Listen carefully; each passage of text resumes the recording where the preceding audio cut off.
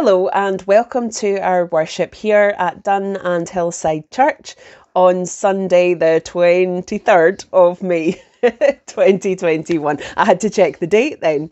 Today we celebrate Pentecost Sunday, often known as the birthday of the church, and it's the time when we recall the Holy Spirit descending upon the crowds that were gathered on that day of Pentecost. Pentecost, of course, being a Jewish festival. Being filled with the Spirit in that place. Each person able to hear the message of the love of God in their own tongues. People would have travelled from miles and miles around, from countries all over the world to be there for this particular festival. And for each one of them to feel noticed and to have a sense of not only belonging but purpose. Having that message to take back with them to the areas where they lived and worked and where they had some influence. So today we have a reminder that as church, however we're gathered, whether it's in person, whether it's online, that it's important for us to come together, to learn together, to worship God together, and to pray that the Holy Spirit will descend upon us so that we are infused with the Spirit and able then to go out into our communities, into our workplaces, into our family homes and settings.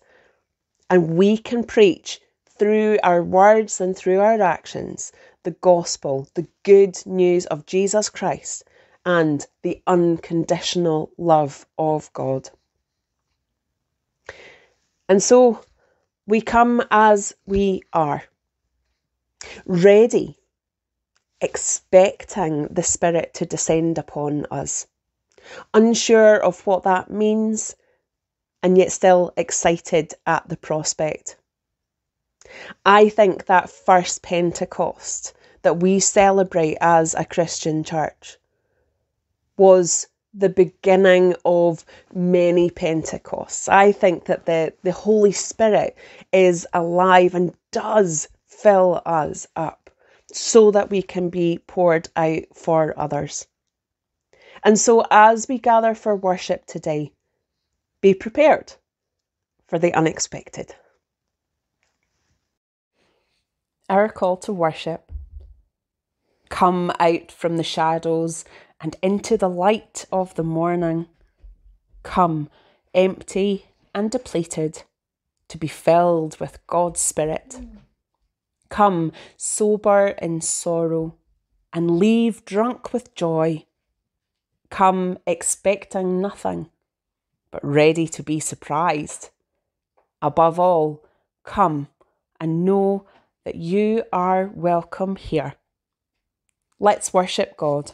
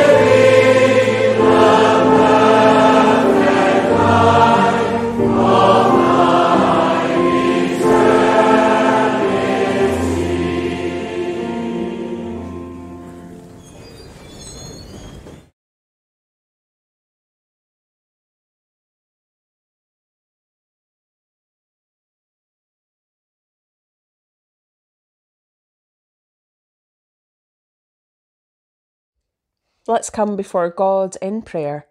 Let us pray. Lord God, as we greet you today, may we know your Spirit rushing into our lives, surrounding us with love and with peace, with hope and with joy.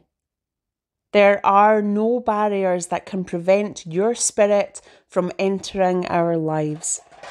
And so we worship and adore you in the knowledge of that Spirit, surrounding us right where we are, transforming our lives and the world around. In the knowledge of your healing Spirit, we confess that we have not always served you well. We serve you in fits and starts, singing your praises one moment, forgetting your goodness the next. God, keep us mindful of you, so that we more fully see you at work in our everyday and more readily respond to your invitation to be involved in that work. May your Spirit keep on nudging us to love and serve you by loving and serving each other. And so let's join together our prayers, the prayers of our hearts, as we join together in saying the Lord's Prayer, the prayer that Jesus taught us. And please use whichever version of the Lord's Prayer is most familiar to you, or you can use the words on the screen. Our Father, who art in heaven, hallowed be thy name. Thy kingdom come, thy will be done on earth as it is in heaven. Give us this day our daily bread, and forgive us our debts, as we forgive our debtors. And lead us not into temptation, but deliver us from evil. For thine is the kingdom, the power, and the glory forever. Amen.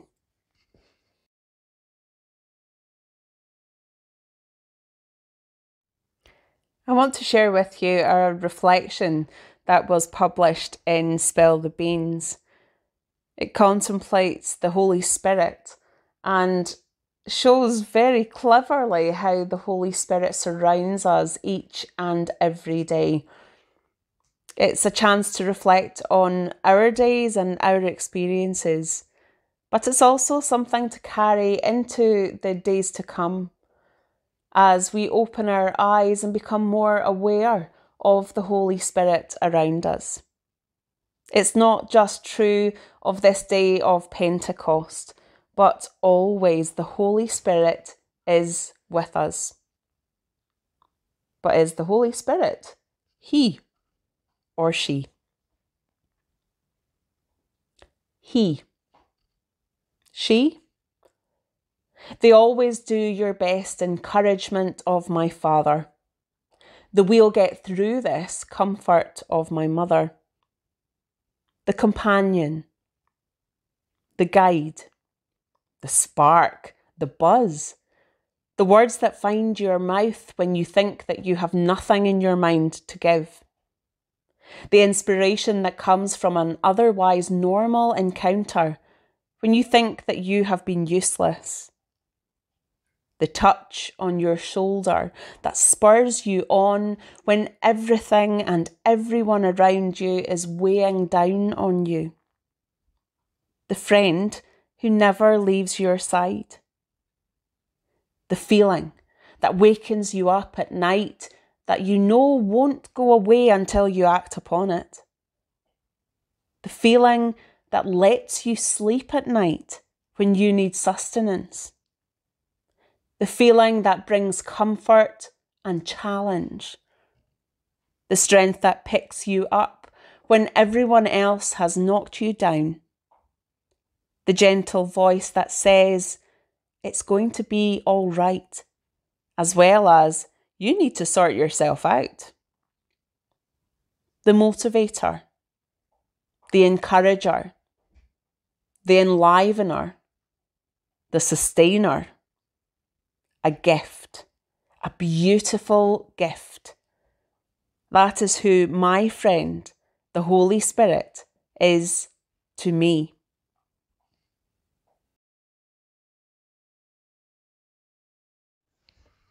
Our reading today is taken from the New Testament, the book of Acts, chapter 2, and reading verses 1 to 21.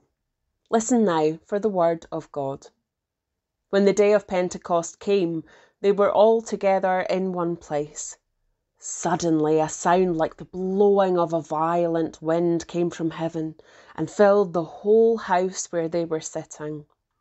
They saw what seemed to be tongues of fire that separated and came to rest on each of them. All of them were filled with the Holy Spirit and began to speak in other tongues as the Spirit enabled them. Now there were staying in Jerusalem God-fearing Jews from every nation under heaven. When they heard this sound, a crowd came together in bewilderment, because each one heard their own language being spoken. Utterly amazed, they asked, "Aren't all these who are speaking Galileans? Then how is it that each of us hears them in our native language? Parthians, Medes and Elamites, residents of Mesopotamia, Judea and Cappadocia, Pontus and Asia, Phrygia and Pamphylia, Egypt and the parts of Libya near Cyrene, visitors from Rome, both Jews and converts to Judaism, Cretans and Arabs, we hear them declaring the wonders of God in our own tongues." Amazed and perplexed, they asked one another, "What does this mean?" Some, however, made fun of them and said, "They've had too much wine." Then Peter stood up with the 11, raised his voice and addressed the crowd. "Fellow Jews and all of you who live in Jerusalem, let me explain this to you. Listen carefully to what I say. These people are not drunk as you suppose. It's only 9 in the morning. No, this is what was spoken by the prophet Joel. In the last days, God says, I will pour out my spirit on all people. Your sons and daughters will prophesy, your young men will see visions, your old men will dream dreams. Even on my servants, both men and women, I will pour out my spirit in those days, and they will prophesy. I will show wonders in the heavens above and signs on the earth below, blood and fire and billows of smoke. The sun will be turned to darkness and the moon to blood before the coming of the great and glorious day of the Lord. And everyone who calls on the name of the Lord will be saved." Amen. At Pentecost, the people there experienced something like they had never known before. The wind blew around them. The sky seemed to open and flames descended upon them. But it wasn't just that day that they were changed. That day they had such a fire in their bellies that they had to leave that place and go on their way wherever they were traveling and tell that story of Jesus. They had to pass on the good news. There was an absolute imperative about it. They knew that they had been touched by God and that they had a job to do. It's very easy in our churches to become a little bit complacent, to feel as though church is something we go to rather than something we are together. And that we are called to take out from our buildings and out to the communities where we live. Pentecost is the reminder that we are called to move and not stand still. We are called to extend the kingdom of God as we go on our way. We're called to pass on that good news to whoever we meet, wherever we meet them. And we have work to do, but it's going to take all of us together. The people there had a fire in their belly, and I'm about to introduce someone who has an absolute fire in his belly and a real passion for mission and a passion for the gospel of Jesus Christ. And that is our now former moderator. the Very Reverend Dr. Martin Fair. And if this speech doesn't give you a fire in your belly, I'll be very, very surprised. Moderator. For as long as I am part of the Church of Scotland and have any kind of voice within it, I will call on it to announce and to be good news to the poor, liberty to the captives, sight to the blind. To be present with the downtrodden and the marginalised and the oppressed, and as Scripture has it, the least of these. Why? Because that's what Jesus was about. And I've no interest in being part of anything which isn't primarily focused on making real today that which Jesus set in motion. And what will all of that look like in practice? It will be what we call the mission of the church. And might I say, the much talked about 5 marks of that mission. Here are the last 3 of these. They're on my phone as a constant reminder. Number 3, to respond to human need by loving service. Number 4, to transform unjust structures of society, to challenge violence of every kind and pursue peace and reconciliation. And the 5th one, to strive to safeguard the integrity of creation and sustain and renew the life of the earth. And so, in practice, I say this. Until the last food bank in Scotland is closed because there is no longer any need, we have work to do.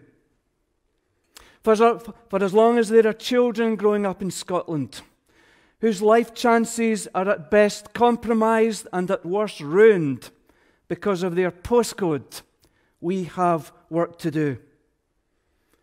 Until we can find more productive and humane and effective ways of dealing with those who break our laws, but in truth are usually victims themselves, we've got work to do.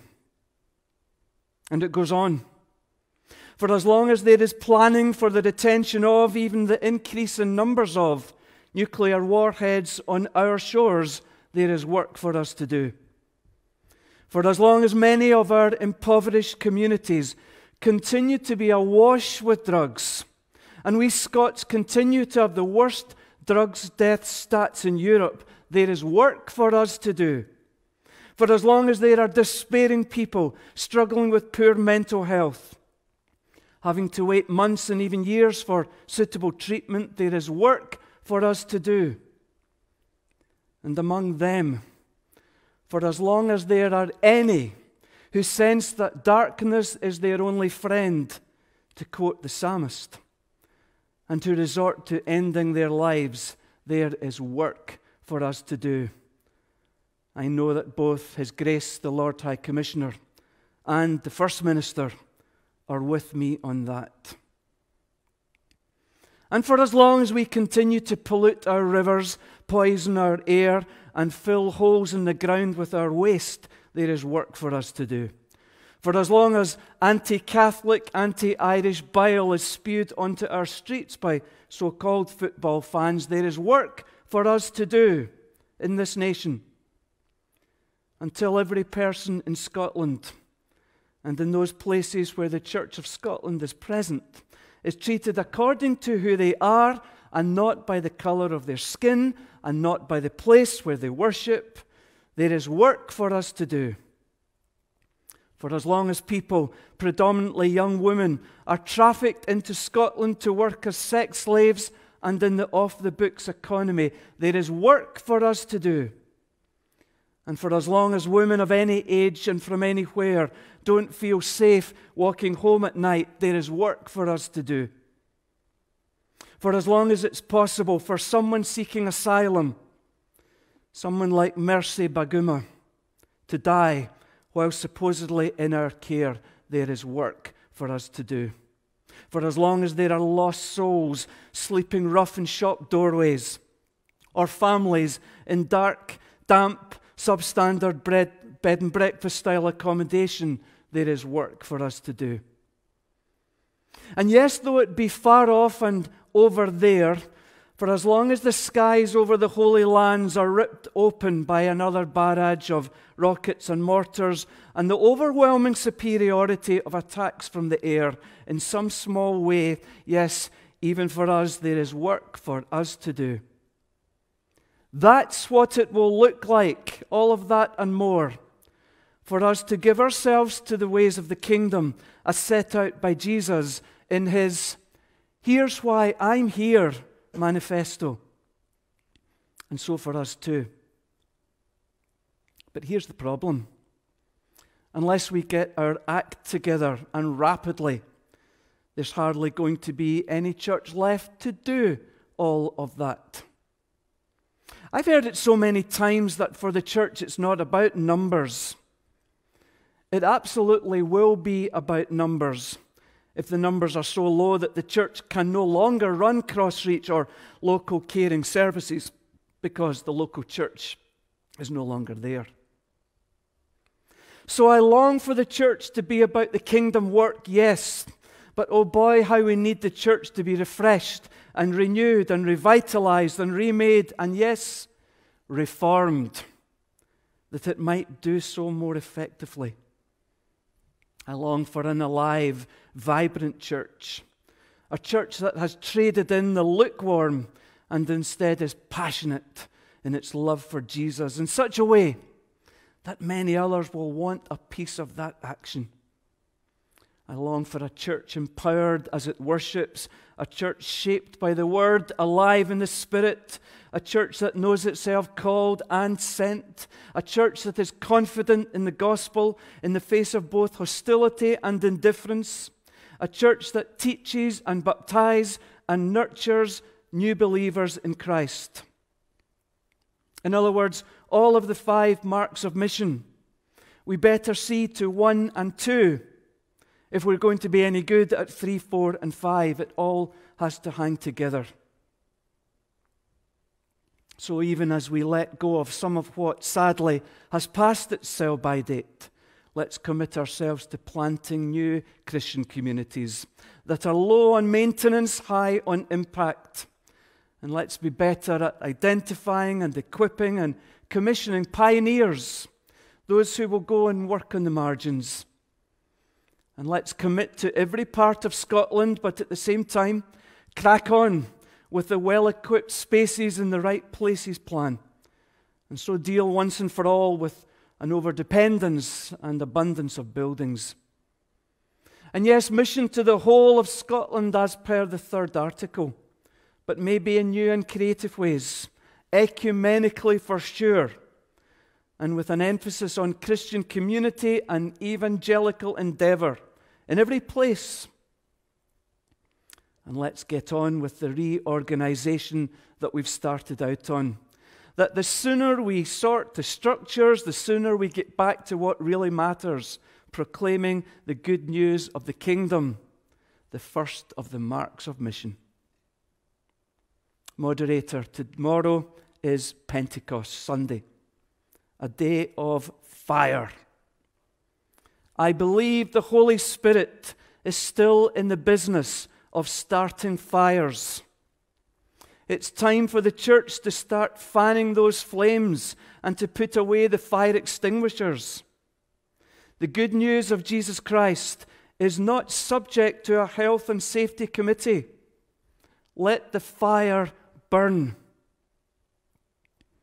That kind of church, signed up to all that is meant by mission. I am absolutely up for that, and I hope and pray that the whole of the church indeed will be too. Moderator, thank you.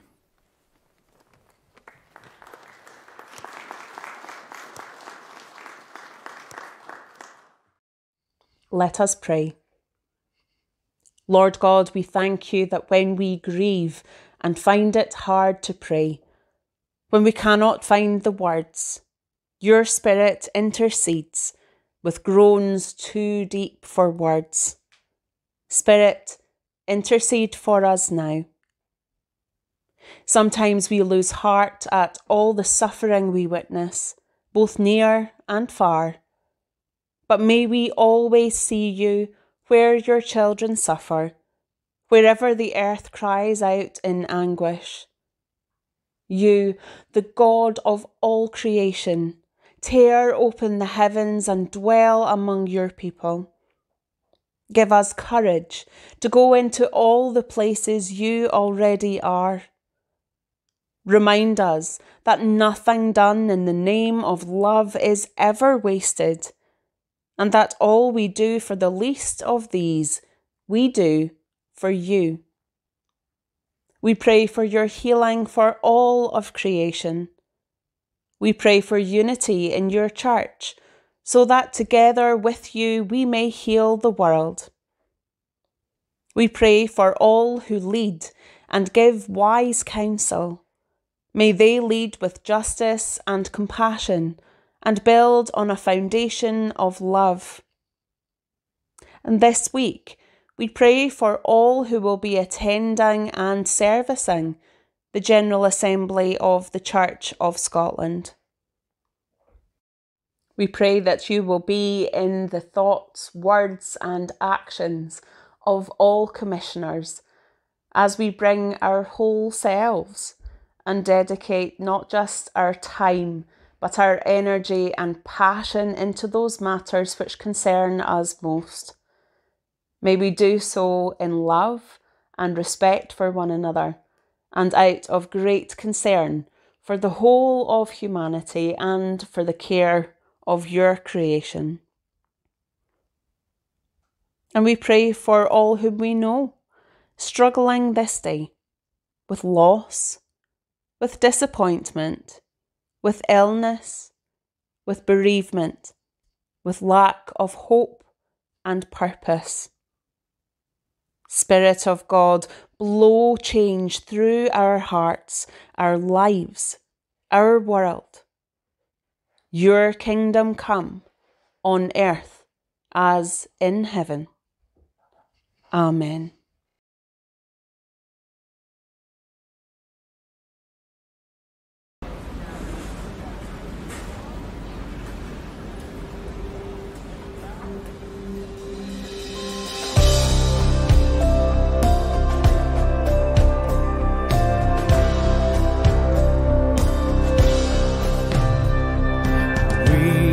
Seek your kingdom throughout every sphere. We long for heaven's demonstration here. Jesus, your light shine bright for all to see. Transform, revive, and heal society.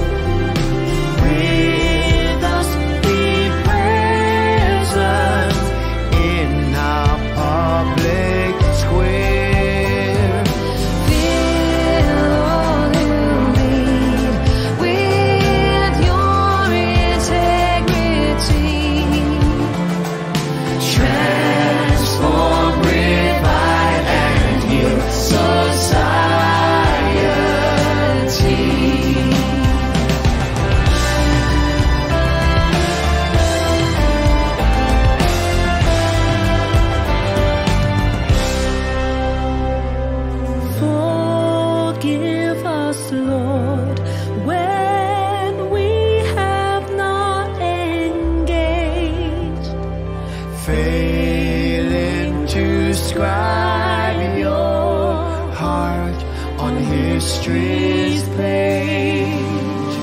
Make us again what we were made to be. Transform, revive, and heal society.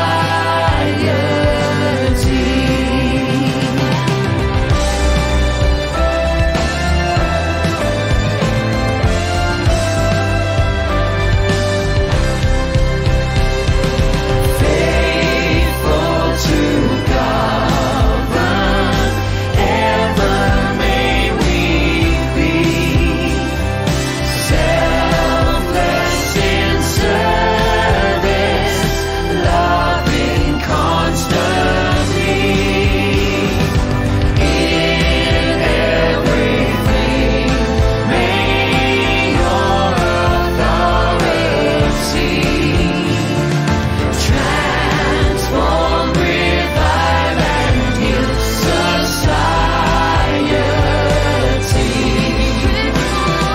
Transform, revive, and heal society.